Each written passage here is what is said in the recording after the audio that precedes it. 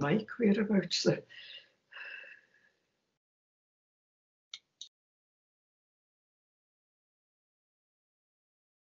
I think you're on mute, Gogo, sorry. Sorry. Good afternoon. Please note the public session of the meeting will be recorded and published online for public access after the meeting. Can all attendees switch off their camera and mute their microphone when not speaking? The camera and the microphone should only be switched on when you are invited to speak. If you wish to speak, please use the raise your hand function on the Teams toolbar. I will now ask members participating today to confirm their attendance once their name has been announced, so that this is clear in the recording of the meeting and can also be recorded for the meeting. Apologies from Neil Cowie, Paul O'Connor, and Jonathan Smith. So that's me taking the attendance now. Councillor Lang. Present. Councillor Wheeler? Councillor Wheeler? I think Councillor Wheeler might be absent as well, Gogo. He might not have put his apologies in, but I don't think he's here today. Thank you, Chair. Councillor Alex Nichol? Present. Councillor Craig? Councillor Craig? Is it Councillor Gregg? Yes, please. Yeah, Councillor Gregg. Yes, I'm here, sorry. Okay. Gail Beattie? Present. Angela Scott?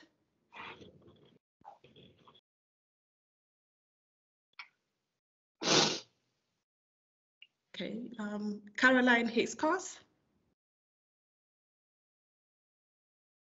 Susan Webb? Susan's not here, Gogo, but I'm here for her, Gillian Evans. Thank you, Gillian. Luann Gresham? Hi, present. Chai Wing? Ewing, sorry. Present, thank you. Gordon McDougall? Yeah, here, Gogo. Alistair Robertson? Yes, present. Professor Pete Edwards? Yes, present. Duncan Cockburn? Hi, Gogo. Duncan sends his apologies, but my name is William Hardy, and I'm attending on his behalf. Thank you. Matthew Lockley? Yep, I'm here, Gogo. Richard McCallum? Yep, afternoon, Gogo. Lavina Massey? Yes, present. So Lavina is substituting for Jonathan Smith, and that'll be that. Oh, Chair. Thank you very much, Gogo. Kate Stephen, is she with us today, Gogo? No. I've not seen Kate Stephen, but okay. That's fine. Okay, well, sorry. No, okay. Welcome to those who are substituting for normal members. You're welcome today, and we look forward to your participation. Also like to extend a welcome to Matt Lockley, who's joining us for the first time as Scottish Enterprise representative. We know Matt well because he used to work for Aberdeen City Council, and so we are delighted that he's joining us on the board. So welcome, Matt, to you. Thank you, Welcome also to Che Ewing, who is, Che has joined us on a few occasions, but he's here in his own right now as he's replaced Bruce Fackerson as the Scottish Fire and Rescue Service representative. So welcome to Che as a new board member. And I mentioned Kate Stephen because Kate will actually take over the position from George MacDonald. And as board members will know, George MacDonald was also the vice chair of the board, and hope that Kate will also take up that position. Just maybe a few comments on George before we move on, because as I mentioned, George was the vice chair of the board and he has recently retired after a long and successful career with Police Scotland, and due to that retirement he also has to step back from the board position. Now George actually has been a board member for 20 months, which maybe doesn't seem all that long a time, because I know we've got members who've been on for considerably longer than that, but I think we could all agree that he certainly played a very active part during that 20 months that he was the vice chair of the board. He had great experience around community planning from his roles that he'd had with Police Scotland in other parts of the North East, and he certainly hit the ground running when he joined the Aberdeen Community Planning Board. He certainly was a great support to me as vice chair, and I met with him regularly to discuss the work of community planning across the city and how we could try to promote that as much as possible. He felt a little frustrated, if I'm honest, that his time that he spent with us was in the virtual world that we've all had to adapt to since COVID struck, because he was a person that liked to get it face to face with people and have that both informal as well as formal communication and engagement. But he joined me on a number of meetings that we held one-to-ones or with board members, which I think helped us to really drive the agenda of the board forward as well. He certainly was very community minded, and that came through both in his police work and the work that he did as part of our board. And I met with him recently where he mentioned that he's taken some time out just to gather his thoughts before he makes any decisions about what he'll do in the future, which I think is well deserved and well earned. But I think he's got a great deal of skills, and his commitment to that community element and the people living within Aberdeen in the North East will certainly continue, I think. And I just on behalf of the board like to wish him well in the endeavours in the future, and I'm sure that he will be in great demand as a result of that. I notice Emma's just put something in the chat that I think Kate will join us. She's obviously been a little bit delayed from the start of the meeting, so we'll welcome her into proceedings when she arrives. So thank you for that, and that takes us on. Are there any declarations of interest any members want to make before we move on to the agenda? Not seeing anybody indicating, so we'll take that as no, but obviously you're in type, you have the ability to declare interest throughout the meeting as well if required. That takes us on to 1.3, which is the board forward planner, which is there just laying out what reports we're expecting today and ones at future meetings. Are there any queries on that? Are we happy to accept and agree that? Not seeing any hands, so I'll take that as a yes. That then leads us on to 1.4, which is the national update. I think we have got Richard McCallum with us today, so welcome, Richard. It's nice to see you again. In the customary practice, we do put out to board members before the meeting if there are any questions that they want to raise in advance, so that Richard can, obviously look at those and bring answers back. I don't think we had any submitted this time round, Richard. So I don't know, do you want to provide us with any verbal update, and then I can maybe open up to see if anybody has questions today on anything that you wanted to update us on the work of government? Yeah, thanks, Chair, and afternoon, everyone. I'll just do a couple of points and then happy to open it up. But as ever, I know there's the formality of if you've got questions in advance of the meeting, then please let me know. But outside of that, always happy to take views and comments and questions and what have you as well. So just as I say, a few points from me. I suppose the first thing just to update the board on is that the Deputy First Minister met with a small group from the Community Planning Improvement Board to discuss the role of community planning in relation to COVID recovery. I think it was a really positive meeting.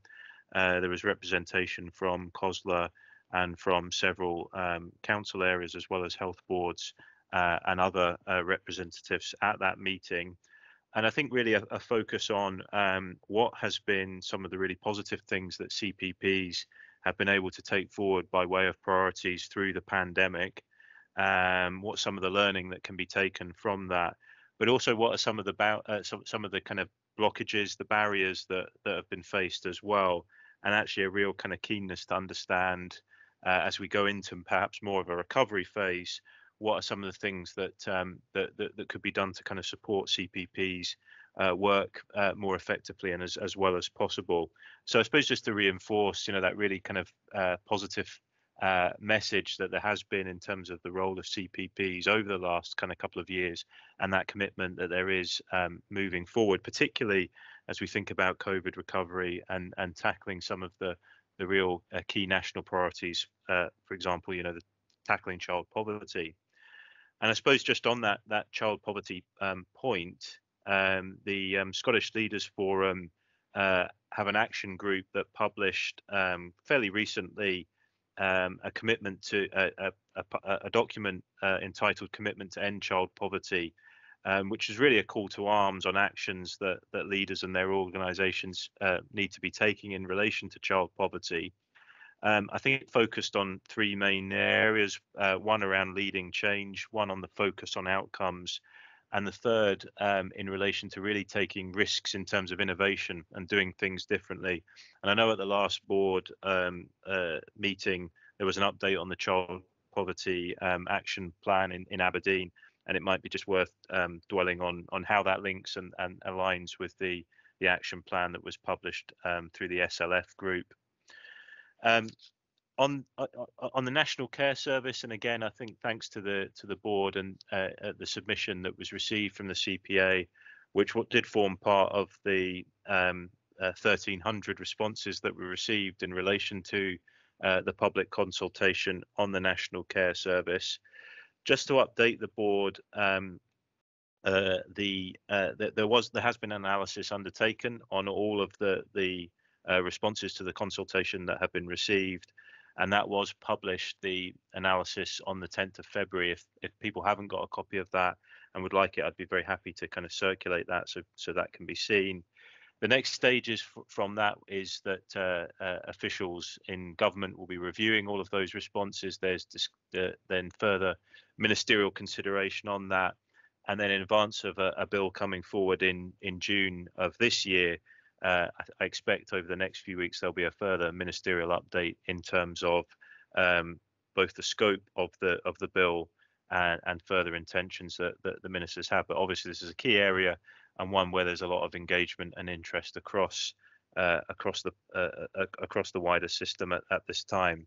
A couple of other things just to mention in passing. Another publication that was launched was the Our Place a website, which was launched on the 20th of January. Again, I'd be happy to kind of share a copy of this or a link to this website. This is really just a place where some of the good practices around the place principle are being shared, some of the good work that's being done across Scotland. And in fact, one of the case studies is the Look Again Festival from Aberdeen, and picking up some of the real positive work that's been done there. So again, just to let board members know that that's a site that has been launched, I think has some quite helpful case studies and points in relation to the place principle. And the very final thing just to say is that there is a review being undertaken on the public sector equality duty, and a consultation that is currently live until April 22. And it's particularly looking on expanding the existing duties on public authorities to publish information on their gender pay gap, and also publish ethnicity and disability pay gap information too. So again, just to highlight that consultation is live, and I think whilst it's primarily for the Scottish public sector and equality advocacy groups, I'm sure they'd be keen to hear from a range of stakeholders. So I'll stop there, Chair, but happy to take any questions or comments. Thanks very much for that, Richard. I think you've covered a number of topics there that are very pertinent. I'm sure we'll maybe get questions from the floor around some of that. I'll maybe just kick off with a couple of things. You've obviously mentioned there about the Deputy First Minister and the discussions with community planning around that COVID response. You'll be aware, I'm sure, that in Aberdeen, our socio-economic rescue plan that was drawn up very quickly at the big following the COVID outbreak and lockdown happening, has been embedded within our local outcome improvement plan. So we're seeing those streams and work streams that were identified, actually being actioned through the community planning partnership, which I think is important. And as you've mentioned there, the issues around the downturn in economies, the effect that has on child poverty, the issues that we're dealing with currently around fuel poverty in connection with high cost of living, energy costs, and other aspects around mental health, I think is going to be a huge factor moving forward, because we're seeing that within school environments. We're also seeing, the sort of social isolation aspects and the impact that that's having on both child and adult mental health, and the pressure that that'll put on services. So I think it's important that partnerships are getting wrapped around the various aspects there, and I'm sure that's common themes that came out of those discussions. The child poverty aspect, as I mentioned there, that's key to us. It's the #1 priority, is that tackling of poverty within the city for us. And I don't know, I think we've got Derek McGowan perhaps with us today, so I don't know whether he might want to add in something around that action plan that you mentioned that was kind of discussed the last time at the last meeting. But I think we can see from some of the reports that are on the agenda today, we're going to have a look at some deep dives, I think, later on in some of the projects that we've got, which we'll maybe get further discussion. But I think we can see from the Fairer Aberdeen Fund annual report around just the types of things that have been happening on the ground. You mentioned around that focus on innovation and things, and how some of our projects have had to adapt as a result of the COVID situation. But it's also brought forward that there may be better work practices that we can bring to the fore as a result of that, but there will also be challenges that we've got to try and overcome. Derek, did you want to maybe say anything on that child action plan before I? Yeah, I did. Thanks, Chair, and thanks for the update, Richard. I was interested there, you're speaking about the Scottish Leaders Forum. I don't think I've seen that document you were referring to. I wonder if you'd be able to circulate that just to get so we can check we're on track with it. I mean, you've obviously seen the work we're putting in addressing child poverty in the city, and one of the issues one of the aspects we're still waiting on is that national data set. I just wonder if through your own position you could perhaps inquire on our behalf as to when that national data is going to become available. You saw at the last meeting the amount of work we're doing here, but that national context is still of interest in understanding what else we might be able to do, and obviously what our citywide rates actually are. So any help with that would be greatly appreciated, Richard. Thanks. Thanks very much for that, Derek. Do you want to come back on that, Richard? Have you any idea when we might get that data? So I'm not too sure, to be honest, but that's certainly something I'll follow up, and I'll come back to you, Derek, on that specific point, and indeed on the more general point about the document itself. I'll make sure that's circulated, and you and other board members have got sight of that. And just Chair, to pick up on your earlier points, I mean, I think I think even seeing it from this perspective, the work that the CPA has done, and I think just there's a lot of real strength in terms of the work of the CPP here that I think there's other parts of Scotland could learn from, and really I think you can see a lot of those priorities that I've mentioned really embedded in even on the agenda today. I mean, I think one of the things as we talk about COVID recovery, and I guess Gillian Evans would probably say this would know more about this than me, but that reality that whilst it's it is recovery, there's also the kind of ongoing societal and public impacts of possible future variants and what that might mean, and there's something about I'm not sure if I like the term, but that sort of living with COVID as well, in terms of how that will impact and how do we address the kind of ongoing risks that there might be. But yeah, this isn't going to be a kind of 1 or 2 year thing. This is going to be a many years thing, and I think those plans that you've mentioned in relation to some of those economic, societal factors are going to be absolutely key. Yeah, I mean, I don't disagree with you on any of those points. I suppose as always, the challenging aspects are around that sort of resource that we can put in to help us, you know, deal with the challenges that are being thrown up. And, you know, I was mentioning there about, you know, sort of the mental health issues that we were maybe seeing or through, you know, in our schools and early years, and how we can address that. And you know, it's always welcome when Scottish Government come forward with funding for specific projects. You know, I'm thinking like the last summer, for instance, there was money provided to local authorities around summer of fun activities to try and make sure that we were helping to deal with the social isolation that maybe some of our young people were feeling as a result of COVID. And while government has put some more money on the table for that, for this summer, it's half of what it was the last time. And we're looking at how do we actually run some of these projects in the other holidays that we have, Easter, for instance. So it's these types of challenges, I suppose, when we identify ways in which we can positively, you know, deal with some of the issues that have been thrown up as a result of COVID. It's just trying to make sure that government's aware that that funding being, you know, one-off or you know, restricted can often have a detrimental impact because local authorities or partnerships are not able to run those programmes moving forward in the way that they would want to. But I suppose I'm sure that you get that from other areas that you go around, Richard, that are in the same boat. But sometimes it's that certainty about running programmes for a period of time as opposed to that sharp shock. And you know, dealing with that, there's a frustration when we're not able to replicate that moving forward. I think I've got another hand up from Luann, so I'll bring Luann in before I mention anything about the National Care Service. Thanks. Thank you. And Jenny, my question's on the National Care Service, Richard, that you mentioned. Richard, are you able to give us a steer to us about the likely go live date for that? Because there's quite a lot of different ideas floating around about when that would go live.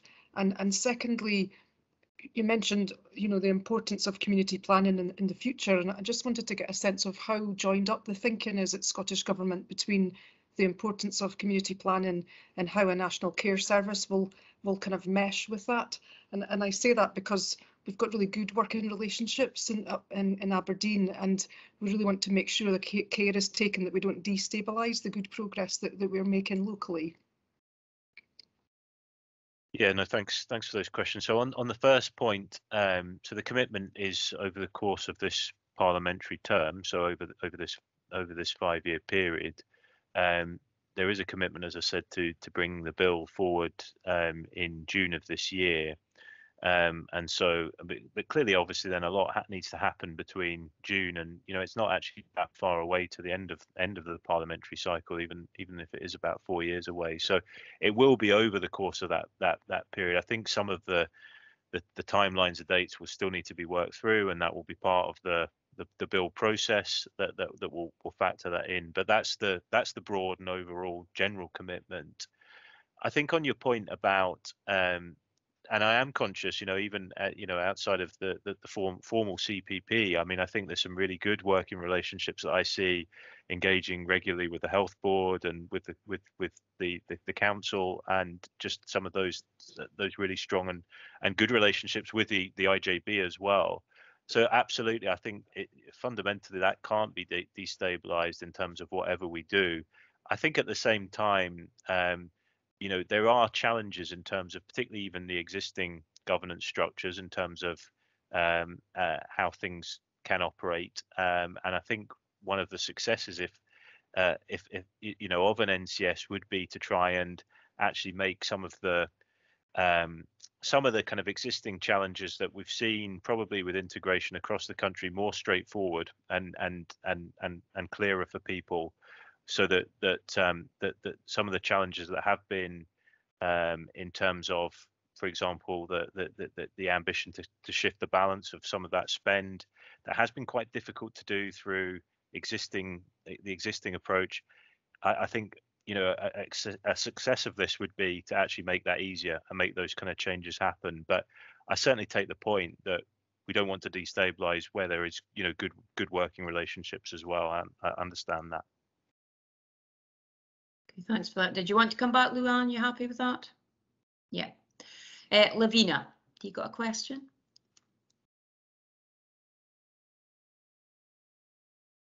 Sorry, Lavina, I think you're on mute. You're on mute. I always get this wrong. Sorry about that. I think what I'd like to point out is Aberdeen is a bit remote from Central Belt.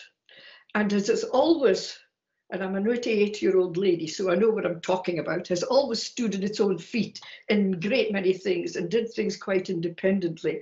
And I would just like to emphasize that these care groups that have got up, and maybe Luann would confirm for me that they have volunteers from the communities working along with them in these care groups to help people and things like that. And I think I would like to see the Scottish Government, of whatever colour it is in the future or anything, be aware that we're quite independent in Aberdeen, but we would like the money to get on with it as well, and not think that our streets are paved with gold because we've had the oil industry here and things like that.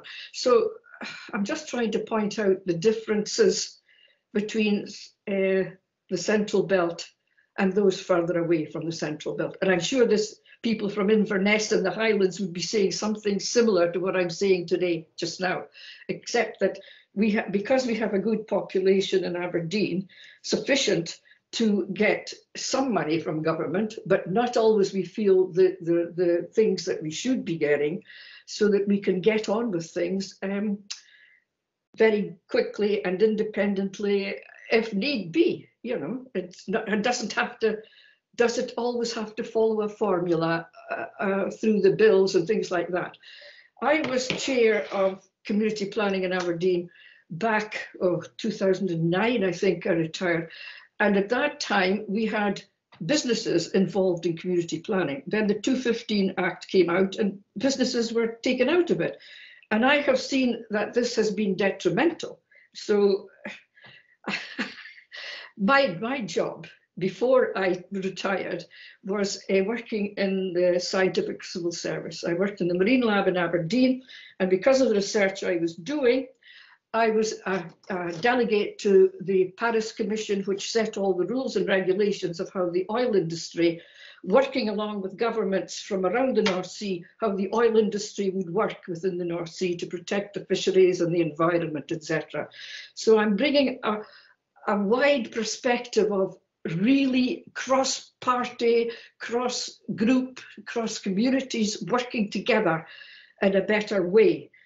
So as you are new to this job, I think I'm just trying to let you see that not all parts of the country work in the same way. Sorry about being a bit pedantic about that. No, I think that's it's a good point, Lavina. Well made, that, you know, one size doesn't fit all, and sometimes I think when we look at a national perspective, we can sometimes think that everybody's in the same boat if there are failings and challenges elsewhere.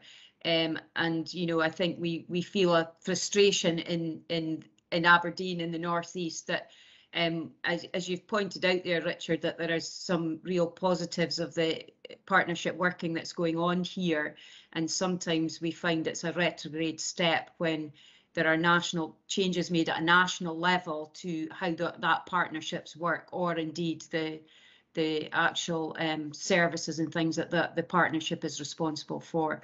I don't know, Richard, do you want to come back on anything that Lavina's mentioned there, or? No, I mean, yeah, so I completely accept the point, and I think, you know, there's you know, there are some challenges that are the same across Scotland, across other, you know, other parts of the UK as well, but there are some opportunities and challenges that are different or unique to different areas, and I think that's why, you know, just going back to the very start and the importance of the CPP, you know, that's where there's a real opportunity, and that's where the real commitment is to that, because I think, you know, and I accept that risk that, you know, there are national policies, and how that then cuts across or works within a local context is really important, and actually that's why the dialogue that we can have here and elsewhere is really important, to make sure that that's understood, that's clear, And even, you know, I think the input that you played in on the National Care Service, I think, was really important as well. It's important that we're having that kind of discussion and engagement. But yeah, no, I take the point. Okay, thanks for that, Richard. I mean, I think as far as the National Care Service goes, I mean, you know, Luann has obviously asked there about, you know, the go live date and things, and you've kind of laid out there how you see that playing out in the coming months and years. I mean, there is a frustration, I suppose. It was reflected, I think, in our submission, and I think it'll be reflected in a number that have gone in across the country, because I know from my work in COSLA that, you know, councils up and down Scotland are concerned about, you know, what the proposals are. I think because they go much further than anybody had first anticipated as a result of the Feely report and things, with a number of other services being pulled in. And so when we hear that the bill might go in June of this year, which is not all that, you know, it's a matter of a few months away.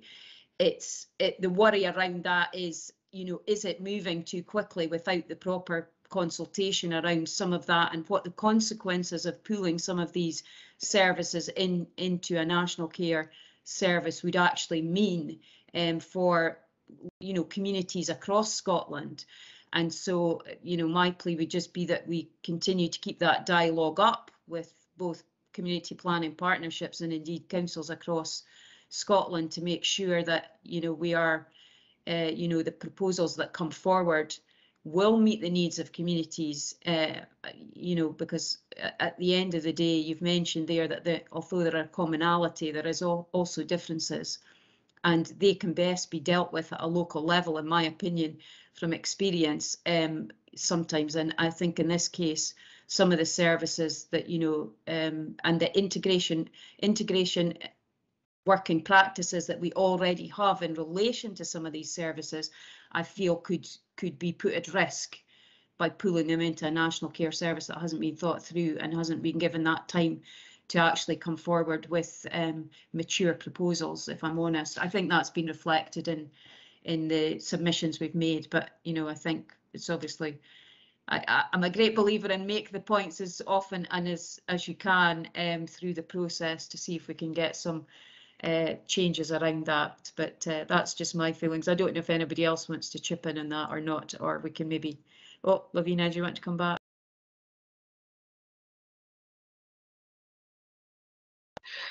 Popped across my mind that perhaps we could have some cross-fertilization of people coming from other council areas or whatever, community planning partnerships, to see where we are opposing each other and this is the best way forward, our way is the best way, this sort of thing, to see how things work in other areas and how, oh my God, if we'd thought of that, it would have made our job easier to look at that way.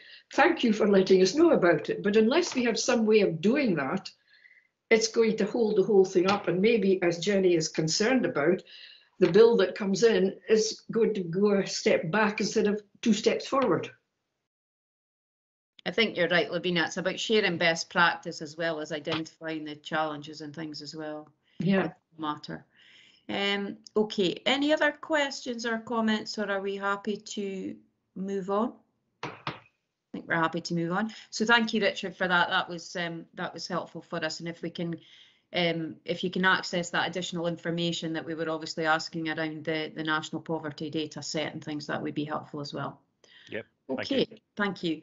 Right, that then takes us on to 2.1, which is our Community Planning Improvement Programme quarterly update. Now, you'll see that we've got 3 appendices with that, but I'm going to bring in Alison Swanson first too. I think, Alison, are you going to give us a little overview of that? And then I'll open up to questions on the general report, and then we can maybe move into the project case studies, because I know we've got people joining us today that can give us some information on that as well. So over to you, Alison. Thank you. Thanks, Chair. The board have before it the Improvement Programme report, which provides the update on progress towards the stretch outcomes and the improvement projects within the LOIP. At Appendix 1, which starts at page 33, you have the stretch outcome dashboards, and that shows the current status of the stretch outcomes. And from there, you'll see that we have, of the 15 stretch outcomes, we have 2 with a declining performance trend, those being stretch outcome 11, where we see that healthy life expectancy performance is declining, and our improvement activity for that stretch outcome has been affected by the COVID and winter pressures, which have impacted the workload and capacity of NHS and Health and Social Care Partnership staff. And also at stretch outcome 12, we see that drug-related death performance is declining, and our improvement project activity under that stretch outcome has also been impacted, and that's due to us needing to secure new project managers. Then at Appendix 2, we have, as you've said, the 3 project case studies, one for a project under each of the economy theme stretch outcomes. So each of those case studies tells us the story of the project, the changes they've tested, as well the outcomes and impact to date. And we have our project managers for those 3 projects in attendance today, and they'll speak to their respective projects shortly. And then finally, we have Appendix 3, which starts at page 59, 10 of the 17 scheduled new charters for your approval today. Okay, that's great. Thank you, Alison, for that summary. I think that'll be helpful for members. You've obviously mentioned there's a couple of our stretch outcomes where we are, we've got a bit of difficulties around that, and albeit the COVID aspect and the capacity that we've got, and I think that's reflected in the papers. There's some additional information, but is there anything you feel that the board could be doing currently to try and improve that or remove the barriers that are holding up some of the work or preventing us from making the improvements that we're striving for? Well, in terms of stretch outcome 12, I think we have Gail as the chair of that stretch outcome here, who would be able to advise if they felt there was any support that the board could provide. Okay, Gail, do you want to come in on that? Is there anything that we can do either collectively or within our own organisations to try and push that forward? So I think although we're talking about stretch outcome 12, there's also, there are issues round about the resources, just round about the whole sort of alcohol and drugs partnership, which we have. So I've had a conversation with Public Health with Susan about that, and we're looking at an action plan just about how we can make sure that we've got additional resources and the funding that hopefully we will get through Scottish Government, although not as much as we were originally anticipated, will allow us to put some project management resource around that just to move them forward. So I guess my plea would just be, in terms of particularly health colleagues, as we're sort of moving out of COVID, hopefully moving out of the intense pressures of COVID, that we just keep our eye on the issues to do with alcohol and drugs, because that's an ongoing, unfortunately, public health emergency. Thank you.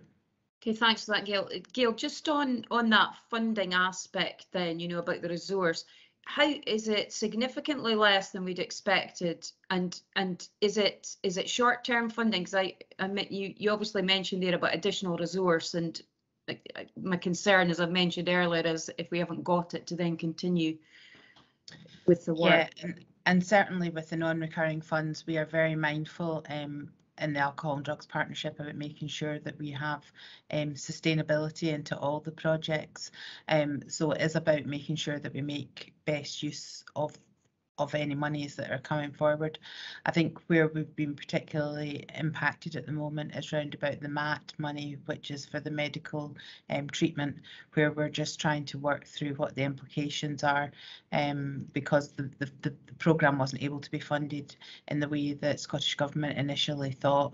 So we don't have a final figure yet, but we will be bringing that back through the Alcohol and Drugs Partnership just to highlight where those issues are. Okay, that would be helpful, Gail, and maybe if we could have an update at the board around some of that things, in case there's anything that we maybe need to do around representations around, and that would be helpful if we get to a place where that support would be more power to our elbow. That would be great. Okay, thank you. Lavina, you've got your hand up. I'm not sure if that's a legacy hand, is it? Oh, yes, I think it's a legacy hand. That's fine. We can't actually hear you, Lavina, because you're on mute, but I think that was a legacy hand, so that's fine. Any other questions on what Alison's brought or anything that Gail's brought to the table there? Not seeing any hands. Okay, as I mentioned, we've got the Appendix 2, which is our economy themed improvement projects and the case studies. I thought it might be useful. I think we've got various people here to speak on those. If we maybe just take them in turn and we can maybe just get a kind of a verbal update, and then if there's any questions. So I think the first one that we have we got Sam Lees here from CFIND that can give us a little update? Yes. Hi, Sam. Over to you if you want to say a few words. Hi. Thank you very much. Firstly, this is very nerve-wracking, so hopefully I'll come across well. I just joined CFIND actually in August last year, and this is the first huge project I've been involved in, so it was a bit of a baptism of fire. But obviously I was tasked with taking on this particular project, which sits under the stretch outcome 1, which is no one will suffer due to poverty by 2026, and specifically it was to do with increasing pantry usage by 20% by 2023. And actually we've actually beat that target already. It's important to say, obviously, what CFIND does is we provide emergency food, but we also provide pantries, and our pantries come in many different forms. We have a pantry here in CFIND itself. We have 2 actually. We have our main pantry, and we have a pantry which is a Best Start and Smile pantry, which is actually aimed at families and those affected by oral health issues. And that was a specific project that we were running, and in fact that is due to come to an end at the end of March. However, those pantry members will still be coming into CFIND and will be absorbed into the greater pantry that we have here. We also support the pantry at Woodside, and we actually launched our pantry, a mobile pantry, the end of August, beginning of September last year. Again, I've been hearing very closely about, obviously a lot of this meeting so far has been about the pandemic and the things that have affected. As you can imagine, CFIND had to go into a bit of obviously a situation where we had to close down a lot of the services, but this meant that we were taking our services out to people. So we were providing emergency food parcels. Those that were pantry members, we were making sure that they got their food delivered to them. And again, we got back up and running, and obviously this is where we were doing these test changes, where we had a system where we were getting our pantry members, for example, to phone in and book a slot, which has actually worked really well. It's keeping beneficiaries safe, it's keeping volunteers and staff members safe, and actually for our beneficiaries, they actually like to be able to come in and know exactly when they can use the pantry. It's really important to say, obviously, we do offer a food bank provision at CFIND. I think when most people think of CFIND, they think of food banks, and food banks are important, but obviously there is a stigma around food banks. And the thing with pantries is it's about moving people where we can onto becoming pantry members, again because of that stigma, but also because it creates that independence, it creates that sense of community. It also means that there's wraparound services that we can provide for those pantry members. A lot of the pantry members that we engage with are people that will be referred through partner organisations. They're also people that will come through different programmes that we run. For example, we work very closely with Peterhead Prison on a programme. So when we have ex-prisoners here who are liberated, and we've been working with them, they'll actually come into CFIND and become pantry members as well. And that encourages them to look at budgeting and be able to obviously get a good, access to food. And again, it's about that engagement. I can't stress enough the community aspect. So yeah, we started off, I think we were looking to increase to 584 members by March 2023, and we're actually up to 620 pantry members. As I said, that's across all of the pantries. I know I've kind of jumped about a bit, and I apologise for that. It's important to also mention that we have a lot of volunteers that work in CFINE. We couldn't exist without our army of volunteers, and a huge amount of them actually work within the pantries. In fact, you know, the main pantry here, it's mostly manned by our army of volunteers. Some actually come through as beneficiaries and are still beneficiaries, but then will actually work within the pantry as well. As I explained before about the food bank, you know, we've had 8 beneficiaries that have moved from emergency food. That's actually gone up. I don't have the exact figure. That might seem really low, but actually that it's to do with the quality, not the quantity of that figure. There will be some people that use the food bank who will never move on to pantry use, and that's because they have chaotic lives. They maybe have substance or alcohol abuse issues, and it's important that they still get access to food. And we are about being non-judgmental and making sure that every single person that comes through the door is treated exactly the same way. Though every now and again we will have somebody who comes regularly where we can engage, we can point them to different areas within the organisation where we can support them with financial information. We can signpost them to other organisations such as SCARF. We've got a good relationship with the FIT team within Aberdeen City Council. So what it does is it does create this, sounds really, you know, it sounds silly to say, but it is a family type community, and it is about it's about encouraging those people to come in and also empowering them to move on, which is why, you know, we've seen this. So I've actually obviously jumped into this project. I have to thank Alison Swanson, who's been fantastic, as has Susan Toms.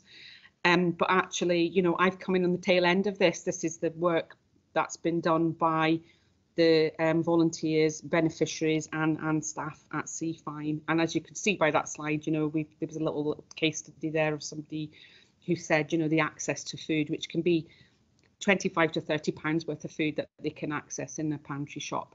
I've actually been joined on this call by our CEO, Fiona Ray. As a new girl, I've just brought her obviously for hand holding, and if I've missed anything out. So I shall be quiet now, and hopefully that was an okay update.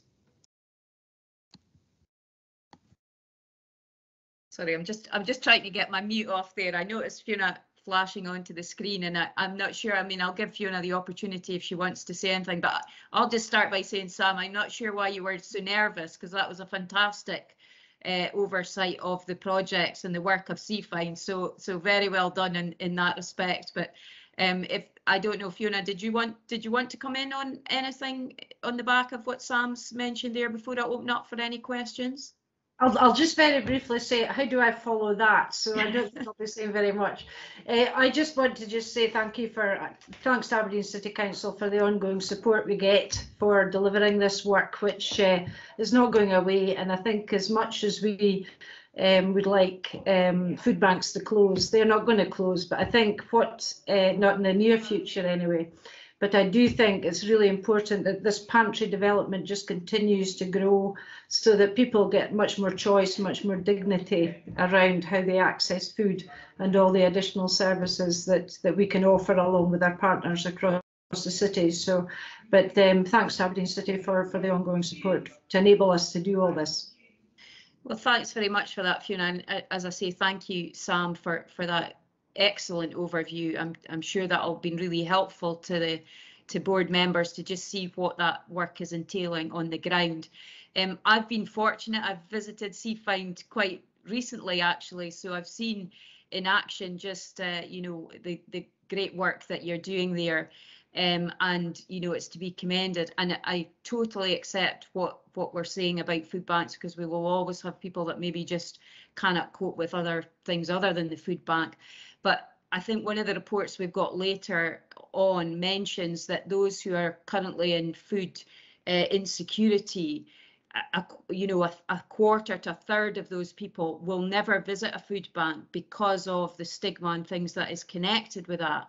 So I think on that basis, there's clearly a lot of people out there who still require help. And things like the food pantry gives them that opportunity to have that dignity and feel that you know, by making small payments, they are, you know, it's not in the same you know, criteria as perhaps food banks and the stigma that goes with that. But I think key from what I've seen from the work that CFINE does and other organisations in the city as well, it's also about that help and support that can be provided to people who are coming to access the food. Because it's about maximising income, it's about providing opportunities for people to move on, you know, whether it's into employment or better paid employment. All of those types of things, I think, are hugely important as people move forward and deal with the difficulties they've got in their lives at that time. And that's what I think is so impressive about what's happening. We've obviously been really supportive of the mobile food pantry, because I think as well it helps to get out and cover a greater radius within the city. Because sometimes, you know, the ones, you know, I've been at Woodside as well, and, you know, I know it's a very busy food pantry there.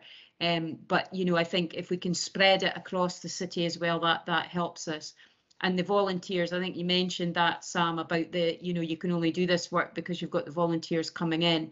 And sometimes it is people that have had the benefit of the services themselves and they're moving through. And that's the best type of community development, because it's people that are giving back, you know, because they've obviously had the benefit of that and they're giving back to their local communities, which is really super as well. There was one question that I had, because you mentioned there about the Best Start and Smile project. And I remember I came to I think it was a Torre locality when it was first discussed and floated about doing it. And that oral health aspect is hugely important, you know, setting that good oral health at a very early age. But I think you mentioned there, Sam, that was coming to an end, and I wasn't quite sure why that was. Is it just reached the end? Is it finances, resources? What's the reason behind that? Yeah, it's well, I think Fiona will probably jump in, but financially, you know, it's only till March 2022, the end of March 2022, I believe that's right. So the funding is coming to an end, but it's something that we're still very, you know, it's not like we're going to go, right, it's finished. It's something obviously that we want to still encourage, you know, those families. And I say they will be, don't like the word absorbed, but they will be still part of the pantry as it is. But we'll still make sure that they, you know, we'll still do the oral health, and we'll still make sure that they have access to that. Am I right on that, Fiona? The big boss. Yes, it's a Scottish Government funded project which we've done over the past few years, and sadly the funding has come to an end for that. But actually, you know, the work that's been done and the progress that's been made through improving dental health, and particularly with children, which the focus was on, you know, the Scottish Government are very happy with the results of this, and an evaluation is going to be presented at the end of March. At the end of the funded period. So, but we'll continue, as Sam said, just to do the ongoing work to ensure that we can provide the information and also the resources for families to ensure dental health is maintained. Okay, thank you for that, because I know it has been difficult with the restrictions with COVID and dental practices, you know, not being open and things like that. I think it's vitally important that you know, promotion of good sort of oral health and things like that, and taking care of your teeth so you don't have to visit the dentist quite as often, is really good as well. Gillian's got her hand up, so I'll bring in Gillian next, and then if anybody else has questions, happy to bring you in after that. Thanks, Jenny, and thanks for the presentation on CFINE, which I'm a huge fan of, and you know that, which is wonderful. And it was on the dental, the dental part of the project. So, and this could be a good news story or not, actually, I'm wondering. So I know that it had external support from the Scottish Government, but what you're saying, I think, Fiona in particular, is that it will continue. Now, if that's the case, then the job that you've done is you've trialed something, you've implemented it, you've tested it, and you're continuing it without external funding, which seems to me to be a success if you are continuing it. If not, I'm not sure what parts you're stopping as a result of the external funding drying up. Okay, I think the key. Hi, Julian. Nice to see you.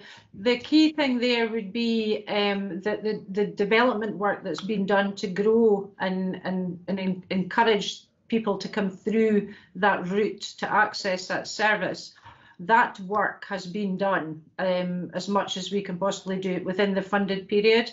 What we will do is we will then go on and go forward and maintain what we've achieved, rather than not do anything with that. But unfortunately, just due to additional work that would be involved to continue to grow the numbers, if people come on board and they want advice, we will be able to give that advice out. But what we won't be able to spend too much time on is going out and doing the development work on that. Just key to the project as well was the partnership with NHS Grampian, and the partners involved in a number of meetings and advisory meetings, and all the resources that we've received over this past period. So we will still continue to use the resources through NHS Grampian. But the initial, from the start of the project to the end of the funded period, I think the key thing there is the numbers of families we've managed to engage with through work that has been focused directly on the dental health aspect. So, but yeah, I think it would be really sad if we just stopped doing that altogether, because it goes hand in hand with what we do around health generally. Mm-hmm. Okay, thanks for that. Yep, it sounds like, Fiona, that the development of spreading it, the proactive aspect, is the bit that's going to be lost.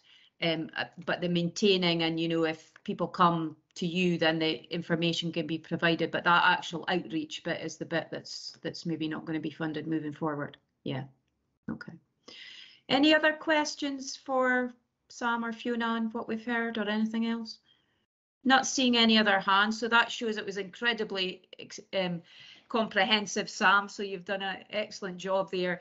And I think it was really great to see that testimony there from a user as well, of just what an important thing the food pantries are for them, and everything. So just to send our thanks to you for coming today, and also the work that's going on in the ground, and you can maybe send that back to the volunteers and others that are helping to deliver that for very important work for communities in Aberdeen. So thanks to you both, and we'll definitely have you back, Sam, after that. Okay, thank you. Thanks very much. Thank you. Thanks you both. Okay, that then takes us on to the real living wage and the work poverty case study that we've got. And I think we've got Martin Barry with us, have we? Yes, Martin. There you are. Martin, do you want to maybe just say a few words about the project, and then again I'll open up to see if there's any questions. Thanks. Yes, thank you, Chair, and thanks for the opportunity to talk to the board today about the work that we're doing on the real living wage in the city through the Aberdeen Prospers Group.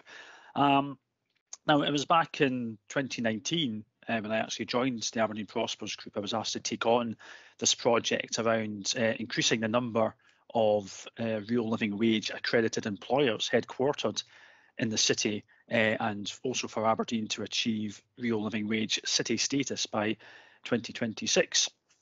So back in 2019, I had initial conversations with Living Wage Scotland, who were obviously delighted that we were taking this approach in the city. So we had initial conversations with accredited employers to see, if a project would be viable in the city, and that resulted in a event we held on Living Wage Week in that year. We had around 40 employers in attendance, so that was accredited, non-accredited, public, private, and third sector.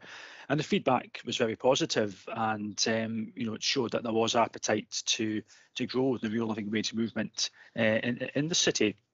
So we drew up plans for engagement and adapted change ideas accordingly, and that was all during the first couple of months of 2020. We were all ready to get going, and of course COVID hit, lockdown, and clearly at that point of the project things changed.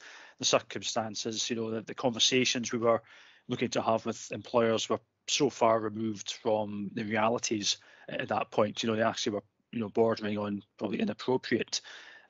So this was something that real living wage projects across the whole of the UK were seeing, and we actually took the decision to put the project on hold at that point in time, as did others across the country, until the situation became clearer.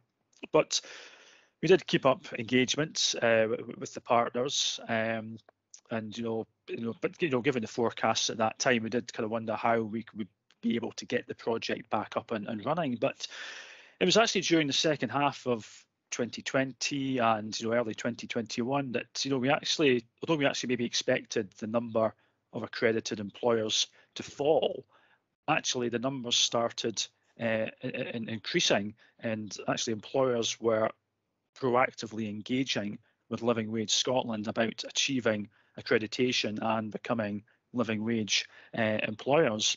And it was due to that positivity that we decided to kickstart the project around this time last year. So we reviewed our project charter, refreshed our change ideas, and we set out to make real inroads into the project. Now, I think as the case study says, it's up on screen, the aim of this project is to alleviate in-work poverty by increasing the number of employers paying the real living wage, and meaning that low-income employees benefit from a pay rise. And I think it's a project that's needed. Just hearing the previous presentation and earlier discussions in this meeting, we know poverty and deprivation exists in the city. In the Leip states, 1 in 5 children in the city are living in poverty. And the fact is that a large proportion of these children are actually living in households where at least one adult is in work. And I think that really shows, the impact of low pay. And obviously with the cost of living increasing, it's the lowest paid who are really going to feel the brunt of that. Now, the real living wage in itself can't solve all the issues we face with regard to poverty, but I think it is an important part of the wider anti-poverty work that the council and others in the city are doing at the moment. And I saw Derek McGowan on the call earlier on, and Derek and I have had a couple of chats and have presented to Derek's team about the work that we're doing to try and ensure that that work is aligned and it's part of the wider work that's being done in the city. Now, it was back in November last year that Councillor Lang actually joined staff from Wood Group, or Wood I think it's now just called, to celebrate their accreditation as a living wage employer. And I think at that point they were the 56th employer headquartered in the city to become accredited. And actually since that point, what we've done so is just in a couple of months, we've now reached 65 employers accredited and headquartered in the city. So that's nearly a 30% increase on the year from this point last year, and a record increase in the number of accreditations that we've seen. So I know it's fantastic when you think from the circumstances and situation we've been in that we've seen these numbers increase. So with that number of employers, that means that over 24,000 workers in the city are now covered by a real living wage commitment, and over 1,400 have received an uplift in their wages as a result. So I think that gives us a great baseline to work on and grow the movement in the city. So some of the change ideas we've been working on recently, obviously we're continuing to engage with employers, accredited and non-accredited, to promote the wage and seeking opportunities to communicate our messages. We're in the process of drafting our action plan to join the Making Living Wage Places scheme, and to do that we need to bolster our action group with a range of employers across the private and third sectors, and we're looking to build and develop a network of accredited and interested employers across the city. We've been promoting opportunities through procurement that the wage can actually bring. For example, we secured a slot late last year at a Meet the Buyer event run by the Supplier Development Programme, which the council procurement team presented alongside Living Wage Scotland, and that was very positively received. And we're continuing to look for opportunities like that to help support organisations accredited and help them, resolve some of the issues that they might face in that accreditation. ACFO as well recently carried out a survey of the third sector in the city to understand some of the motivations and challenges around becoming accredited, and that was a really useful exercise, and the findings are very much aligned with what Living Wage Scotland have found from similar surveys, and that will really help us in drafting the new action plan. As I said, communication is hugely important, not just with employers, but I think also with the communities. We're looking to help with this project, and we've been working with Station House Media Unit to help us do this. We recorded a show for Shmoo FM last year where myself, Living Wage Scotland and an accredited employer were interviewed, and we're also looking to include articles in the various community newsletters that Shmoo produce. I think we did the first one for the Seaton newsletter last year, and we're looking to include at least one article in each of the community newsletters throughout the year. So hopefully that has the dual benefit of informing the general population, but also some employers in those communities as well. So as I said before, the major ambition for the project is really for the city to become recognised as a living wage city, and through Community Planning Aberdeen, we've announced our intention to do that. So I think I'll just put my camera off for some reason. Let me put that back on. So we are drafting an action plan for that, and we'll be looking to have that completed by the Living Wage Week in November this year. So there's lots of work still to do on that.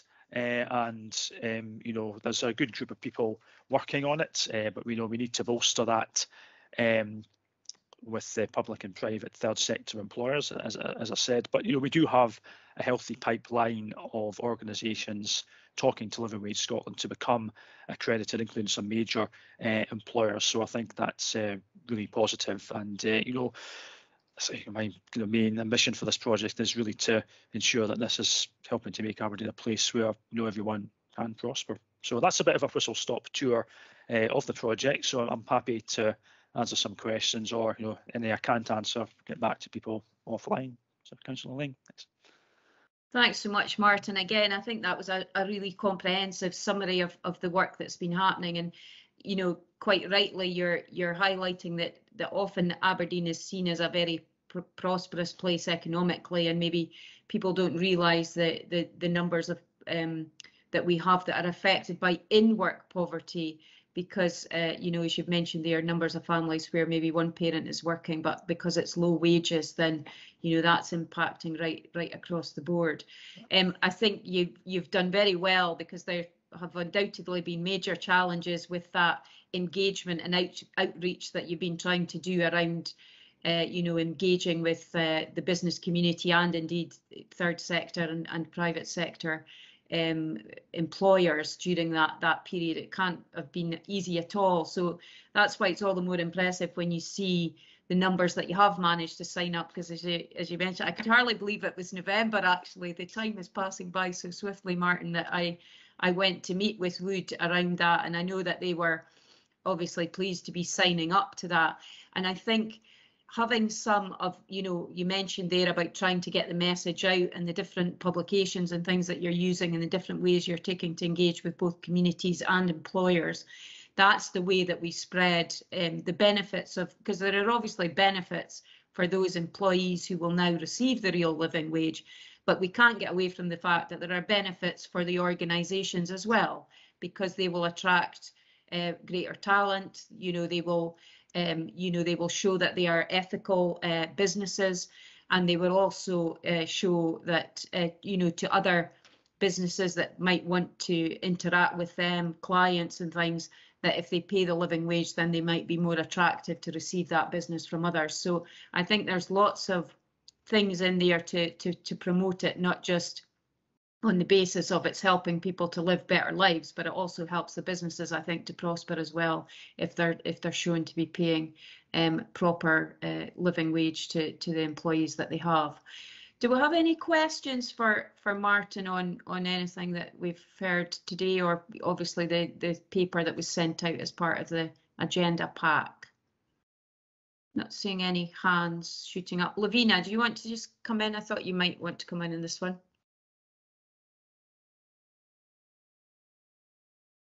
You're on mute, Lavina, at the moment. So yeah, I'm saying, why did you think that, Jenny? No, I think it's very important. One question would be, would it have been a help if the Grampian Chamber of Commerce and the Federation of Small Businesses were also part of community planning? Would have that brought more businesses into realising the benefits of giving a decent living wage? Yeah, well, I have been engaging certainly with the Federation of Small Businesses, Lavina, and they've been really helpful. Obviously, just by giving me some of the challenges that small businesses face. Well, if I know small businesses and the third sector actually make up the biggest proportion of accredited employers, but it's been really useful. Yes, I do need to engage with the chamber, and yeah, I mean any kind of opportunity to promote the project is fantastic. But yeah, but obviously that is what we need to do going forward, is engage with business organisations and also trade bodies as well, so we can reach that wider constituency of businesses and really promote as Councillor Lang said, the benefits of the wage, not only to the individuals receiving uplifts, but also actually to the businesses, because there is an economic benefit to this as well. And there was another question. I was busy trying to write some notes, and you mentioned something about the CFINE or the pantry or food banks or something.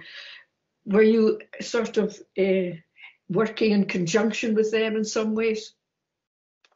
Well, actually, I can't remember the points you made. I think that's what I said. My first conversation was with Living Wage Scotland. I think then I didn't mention it, but my second conversation when I started the project was actually with Dave Simmers, who was at CFINE then, to really get my head around the impact of in-work poverty in the city. And obviously the previous presentation, something that Sam made, obviously resonated with myself and what David told me at the time. And as you said, Councillor Lee, that was the first time I'd visited behind the scenes at CFINE, and taken aback by what they were doing down there and the scale of the operation, and the fantastic work that they do. So again, I need to, obviously, if Fiona or Sam are still on the call, I need to probably re-engage with them as well going forward. And that's what we're going to do with the action plan. We need to kind of really set out, research the low pay landscape and really understand it as a priority. So, I'll be looking to engage with them, like the CFINE, etc. And any,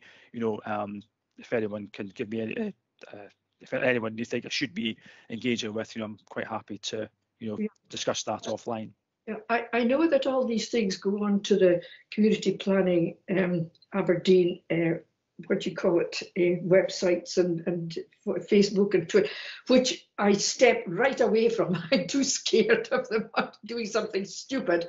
But I feel that the things going on are very good. But maybe we should be looking at some other ways of publishing it more, getting it out into Facebook and Twitter and all the rest of it, as well as just, putting it on the websites and things like that.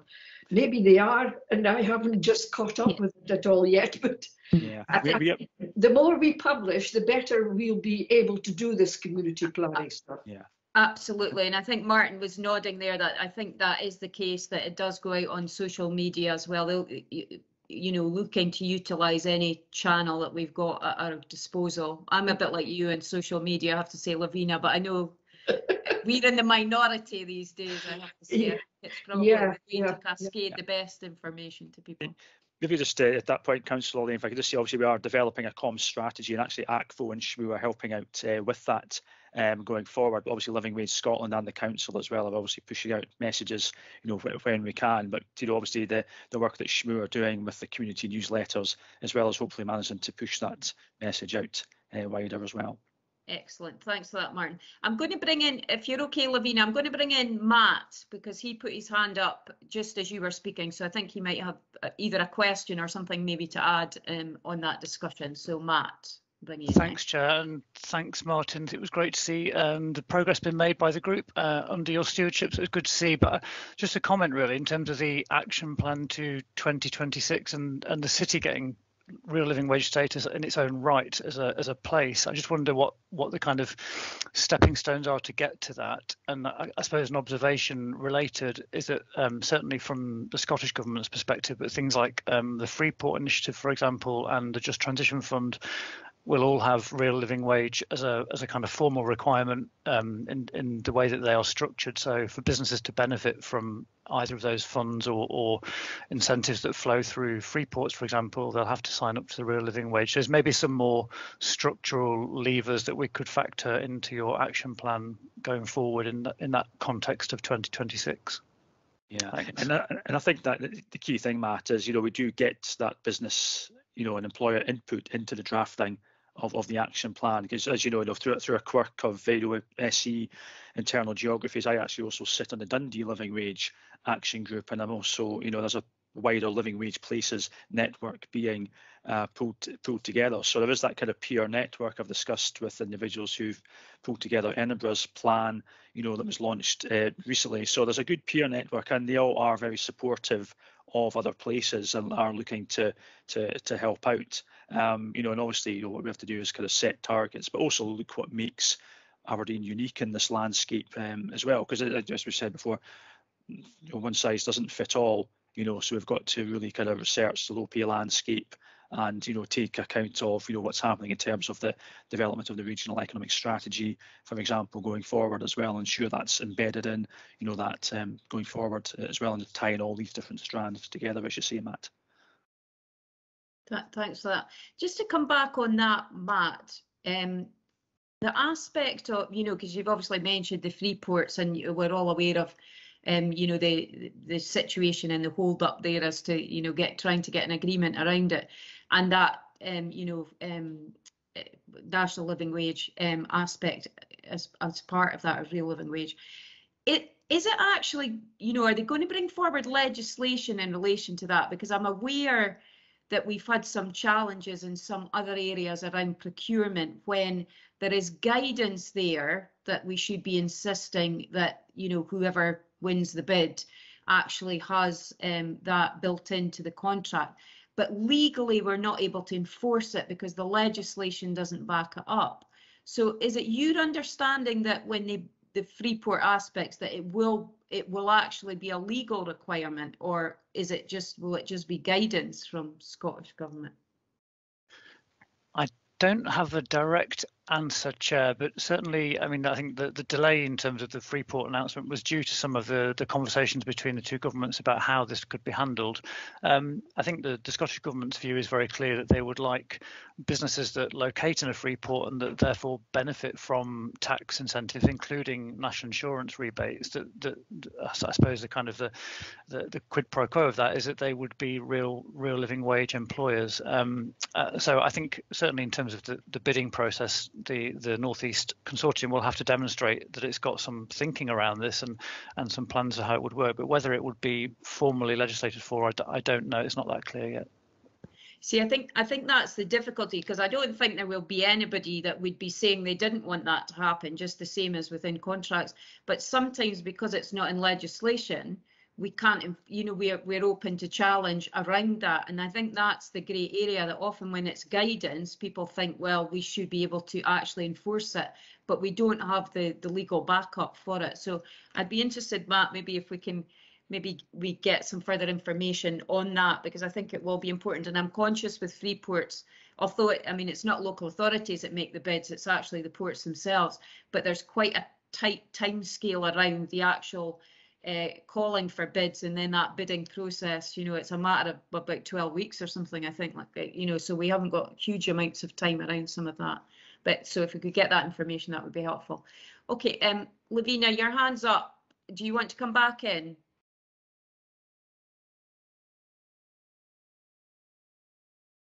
Sorry, Lavina, you're on mute. We'll get to grips with these hands and mute yes, at the end of the day. Yeah, right. The thought has come to me that if we are you know, that you're all applying for these green free ports, if you can say that we're applying for this and this is what we would do with it and we would have this living wage and all the other things you can think is very positive in order to attract the business. Can you write from that side of it without them saying this is what you're going to have in your free port, you know, sort of idea? I think that's maybe what Matt's saying is, you know, that conversations, as I've mentioned, although local authorities, both Aberdeen and Aberdeenshire, have been working with partners around the possibility of a free port in the northeast, it's actually the ports themselves that make that application, not local authorities. So it would be up to them to determine at that point, you know, what that bid looked like when it went in. But I'm certain that you know, those discussions are obviously happening at official levels with the partners involved, and I'm sure that anything that can be done at a local level will be done within the you know, the law to back it up. Lavina, I'm sure. Yeah, that is very important, that we are very much proactive in putting forward how we would do it. Yes. You know, so that they can see all the sort of things that we would do, like protecting the environment in the area. Some things that you have to put in sometimes that you think, oh my God, well, that would be helpful. I never thought of that.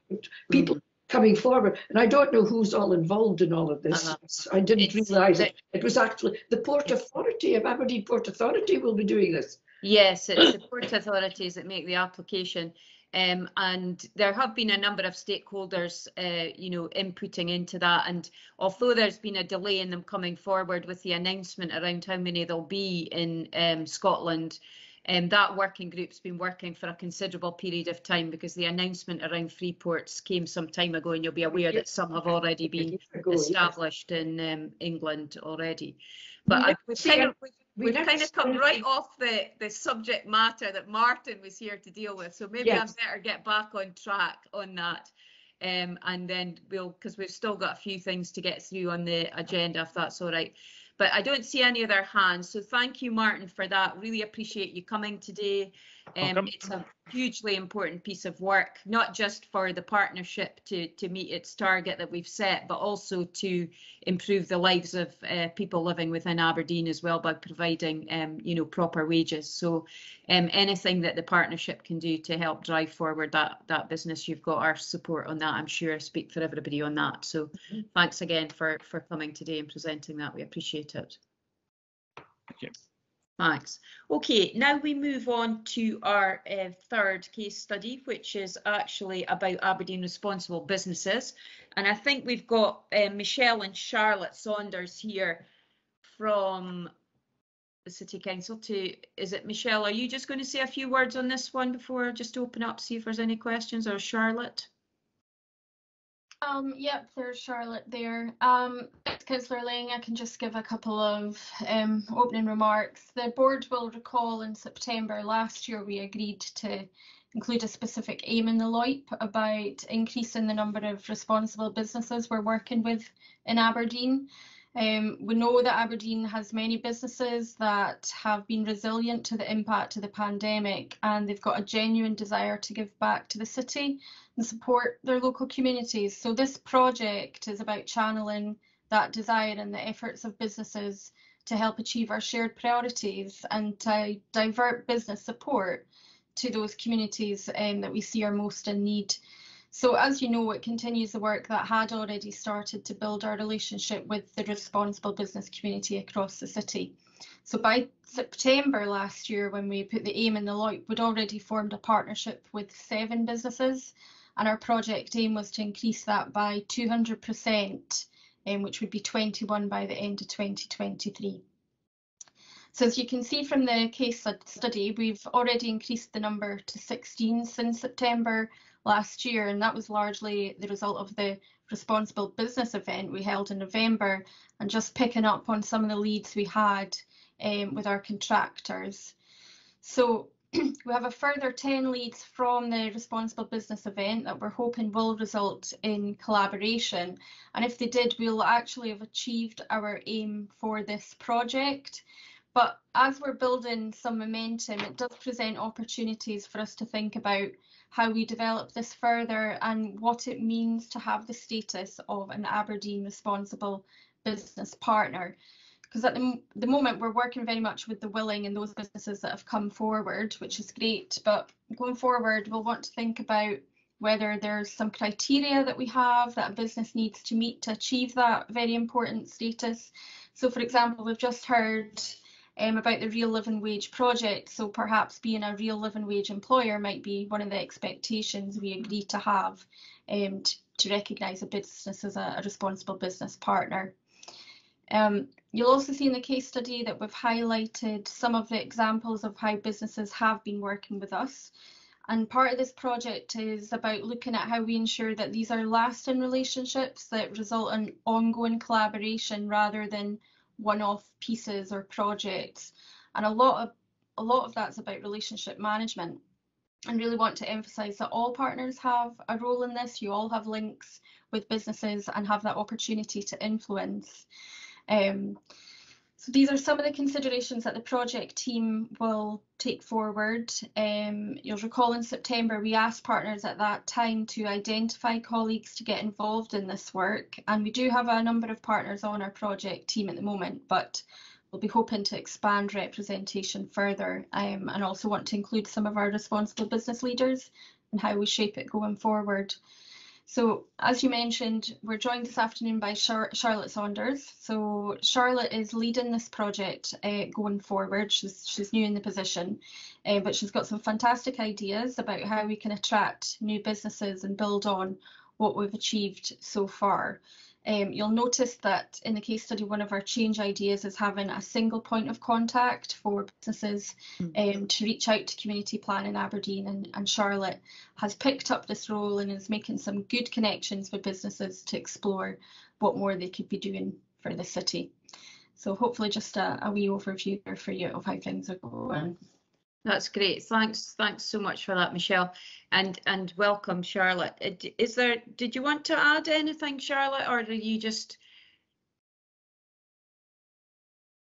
No, nothing to add. Thank you for that, Michelle. And yeah, I'm new to the role, as Michelle said there, but I'm really excited. We've got some good ideas, so I'm looking forward to getting on with it in 2023. Sorry. That's what we need. Well, it'll be ongoing work, I'm sure. So 2022, 23, it'll all be happening. But Charlotte, thank you for that. And I think, the point about that single point of contact, I think that's key, because often people get the frustration if they can't get through to the right person, that, they find that as a blocker. So I think having that is super important.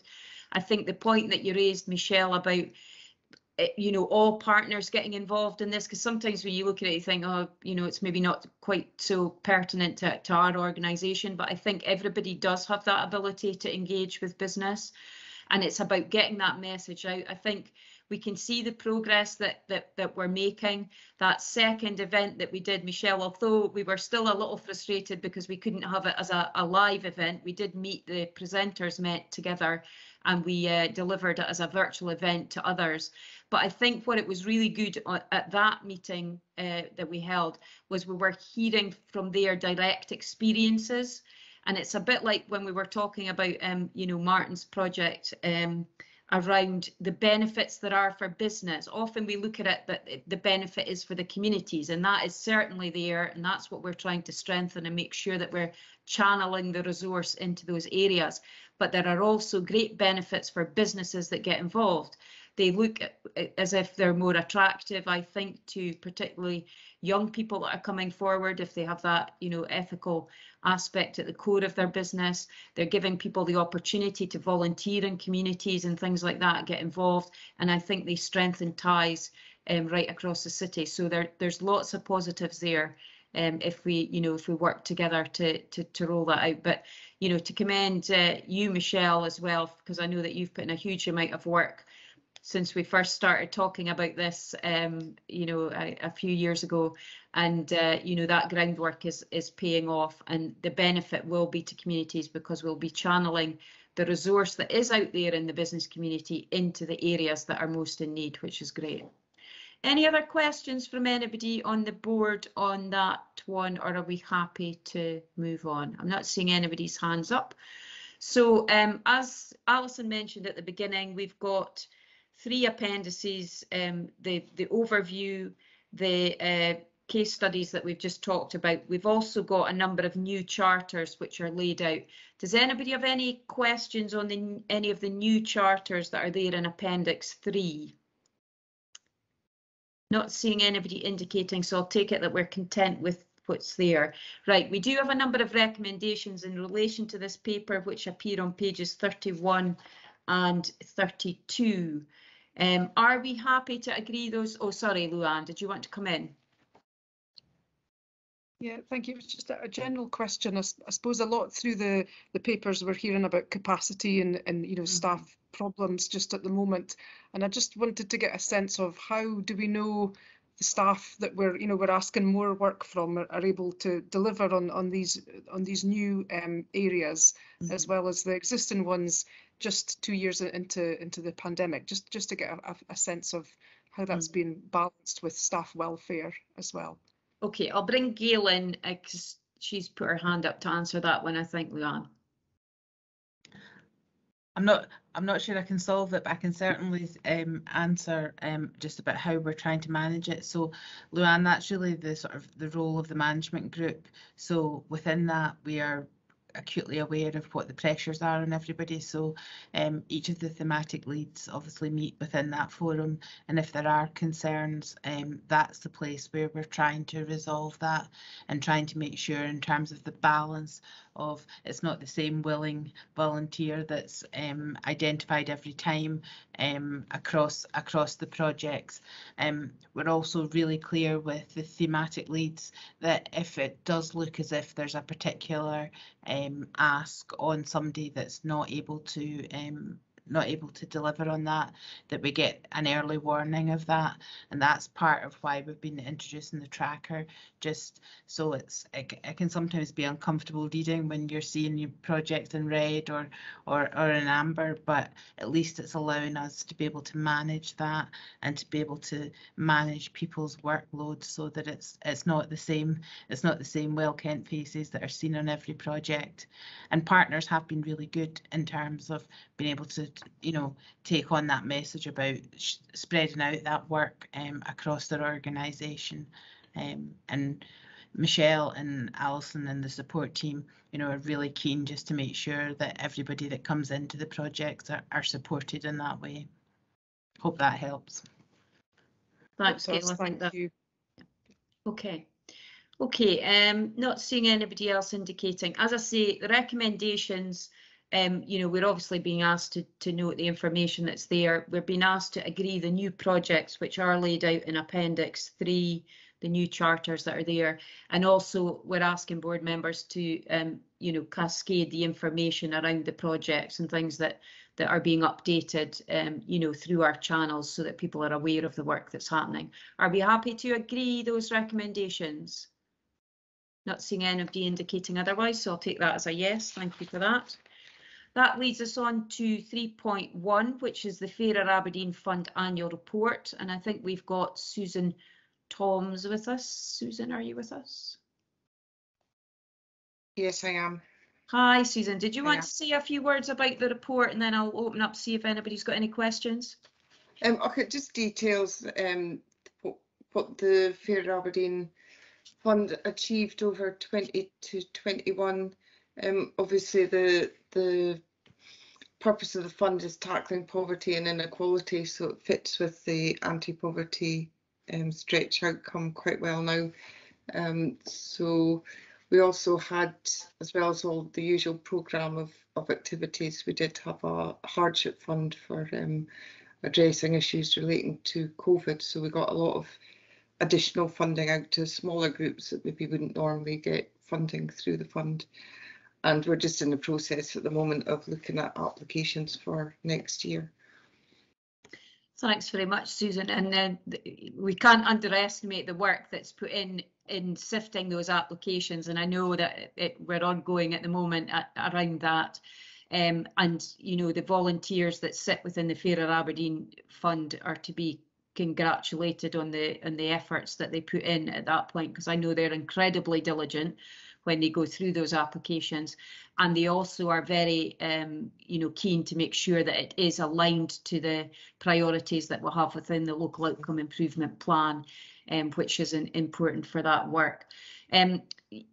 Lavina, you've got your hand up. Did you want to come in?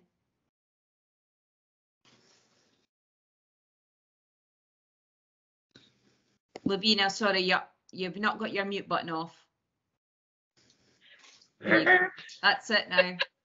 Yeah, I just wanted to congratulate everybody in dealing with this, because it's such a wonderful project. It came from government money original. It was Fairer Scotland Fund, and it was dribbled down and dribbled down. And I don't know, what do you have that nowadays to spend on it? It was 1.8 the last I knew, 1.8 million. 1.6 million, which comes from council.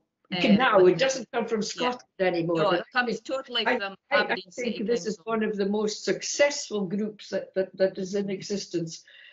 I wouldn't say it's cheap to run, but I think it's very good value for money. And the wonderful things that are done, and people appreciate it very much as well.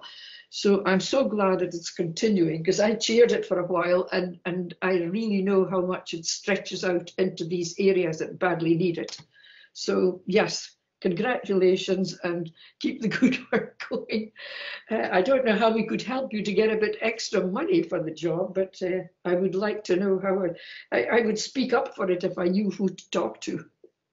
Thanks for that, Lavina. I mean, I think Susan would advocate if we can speak to anybody to get extra money coming in, that all the better, because as you've mentioned there, the 1.6 million comes from Aberdeen City Council funding. Yeah. We've obviously got a budget in a couple of weeks' time, and yes, hopefully that will be maintained moving forward.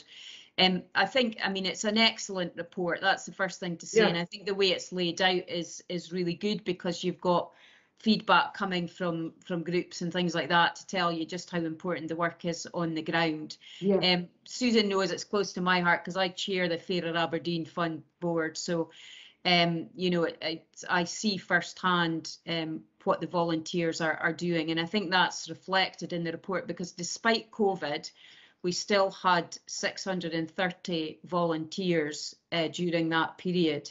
And now it may be a little less than we've had previously, due to shielding and various things. However, they still managed 120,000 hours of volunteering time, and that equates to £1.9 million of added benefit. Yeah, and I think that's the important thing to reflect. On top of the 1.6 financial amount going in, there's that 1.9 million added benefit coming from that volunteering sector, which is hugely important. 36,000 people benefiting from it on the ground in the projects, and 10,000 of those under 16, which, from what we've been talking about earlier today, it's really important that they're being able to access the projects and things through that. I think it's also very impressive the way the projects managed to adapt to COVID, because a lot of the services are delivered face to face, and that was not possible. So, the use of technology, and also looking at innovative ways in which they could provide that support and assistance, is reflected in the report. And I know that's continued, in this current year as well. But they also did make sure that there was still support out there for those who are digitally excluded, because we have to remember that not everybody has been able to get into the virtual world. Mm-hmm. So they have maintained that as well, which I think is excellent. And the range of projects, again, it's across the board. It's about the accessing employment and education and training. It's about maximising that household income and money advice. People being able to use credit unions where they're getting that affordable loans, parent and family support, counselling sessions, youth work, promotion of physical and mental well-being, community safety. There's environmental projects there, adult learning, and support for ex-offenders. We've talked a little bit about that today and the importance of that, and also about the tackling food poverty. I think Susan mentioned there about poverty being the first priority we have, and accessing the healthy, affordable food. And we've heard from CFINE today about some of the work that's going on through their organisation, but there's also a number of projects in the city. So I think everybody's to be commended for the work that's going on. I'm sure Susan will feed that back from today's proceedings. Yeah. And as I say, if we can lobby at any level to get additional funding, because I think Susan, I don't know anybody on the newspapers or anything like that, but you know, a 2-page spread in the P&J would be wonderful to let people know about it and the success of how things can be done with small pockets of money. You know, I don't know how we could do that, but well, sometimes Lavina, the press watch these. You should spread that into the charters as well, and get more maybe volunteers helping with them as well. You know, so yeah, I don't know. We're trying. That's why I'm telling Jonathan to get somebody younger. Better eyesight to keep going. Yeah. We tried to spread the word out there, and I think, you know, as you've mentioned there, you know, if the media wanted to cover it, I think it would be good, because it would be good recognition of the hard work that people are doing actually in the heart of communities. So sometimes they watch these recordings, Lavina, so you never know. The other aspect, I think it's important to point out, Susan mentioned about the Community Support Fund, and that was additional money that came, 360,000, and again, the board came together to allocate that money at quite short notice and took time to look through the various applications, which was appreciated, because we had 47 additional charities and groups who wouldn't normally have received funding through Fairer Aberdeen were able to carry out work on the ground right across the city, not just in priority areas and things. And that was another additional, I think, 6,500 hours of volunteering time. So all in all, I think there's been a great effort to help bring that support to communities, and the report helps to reflect that. And, you know, it's just important that we all play a part in cascading that information and you know, making sure that people are aware of the help and support that's available out there, but also on the good work of the volunteers in Aberdeen as well. So if you can pass on our thanks, Susan, to those involved, I think that would be appreciated by everybody on the board today. And that was here, obviously, for us to note the information that we have there, which I think we can all do. I'm not seeing anybody saying anything different. So thanks, Susan, for your time today. Yeah. That's appreciated. No problem. Thank you. Right, that takes us on to 3.2, which is the Child Friendly Cities update. Now, I think maybe, have we got Matt Reid with us to take us through? Matt?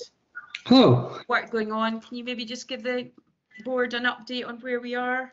Absolutely, yeah. So the kind of purpose of my report is really to share where we are at the moment in terms of our journey.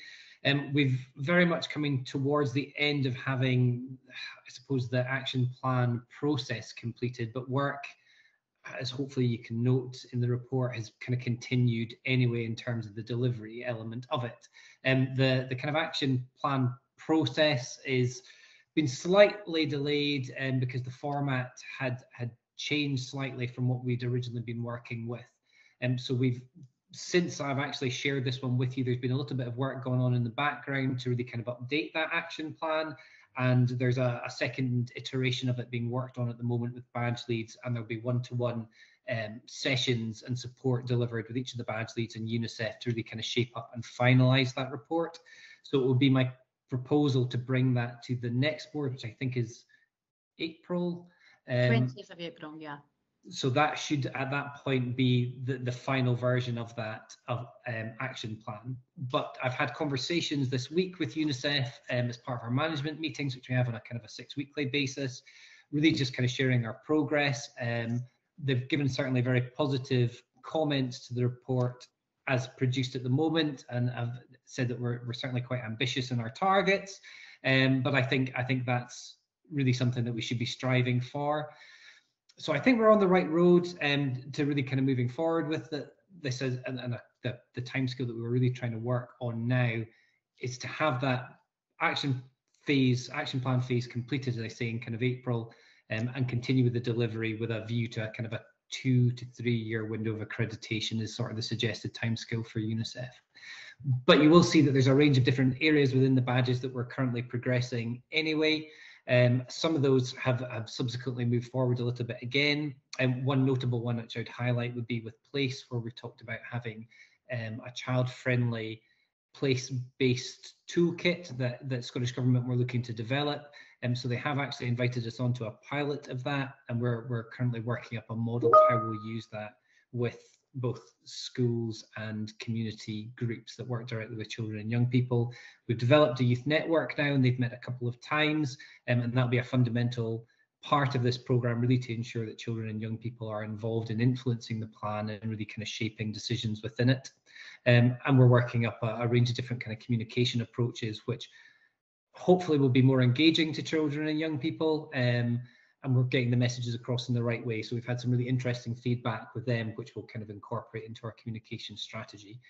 And partners are delivering a range of different things and looking within their own organisations as well as supporting a partnership approach. So definitely making progress, and really just wanted to provide a quick update on where we are at the moment with that. Thank you very much, Matt, for that. I know that there's been a bit of frustration, I think, about the time with the UNICEF and the communication back and forth, and it's always a bit frustrating, I think, when you're trying to shape up the criteria and things that we're working to. But it's heartening to hear of the good work that's been going on in the ground, as simultaneously to those discussions taking place. And I know in our own organisation, with the plans that we're bringing forward in relation to the master plan and the beach, we've very much been engaging with young people around that. And I think next week we'll see a video that they've made around some of the ideas that they have, which is really good to see that on the ground. And I know from the report other partners are also engaging young people in the same way in order to try and help shape up the plans that they might have. Are there any questions for Matthew in any of this? No, I'm not seeing anybody indicating. So sorry, we've kept you right to the end of the meeting, Matthew, sitting through, and we haven't got any questions. But I think it shows that the information that you've provided within the papers has obviously helped people to just understand how we're progressing with that. I think you're looking for us to approve the draft action log frame that, in principle, that we've got there, as you mentioned, and obviously continue to endorse the work that we're doing, and we'll get, as you've mentioned, future progress reports on that. So hopefully everybody's happy with that and doesn't have any issues with agreeing those. No, I don't see anybody indicating. So thank you again for coming, Matthew. That was good to just get that update. We appreciate that. And I know our meeting's been maybe a little bit longer than normal, but I think we've had some good discussions around some of the papers there. And it just leaves me to say that the next meeting that we have is on the 20th of April. So look forward to seeing you all then, unless there's anything else anybody wants to raise before we go. Not seeing anybody indicating. So thanks for your contribution today. And thank you, Lavina. It was nice to see you again, as always. We've enjoyed your contribution to proceedings, and you can communicate back to Jonathan on some of that stuff, and if there's anything that he needs further, he can come back to us. And I think the other aspect that we were talking about at the beginning, officers will get in contact with you to have a discussion about the issues that you raised there. Okay. Thank you, Jenny. Thank you. Thanks everybody for your attendance. Appreciated. Thank you, Chair. Bye. Bye. Thank you, Chair. Thanks. Bye. Bye for now, folks. Bye now.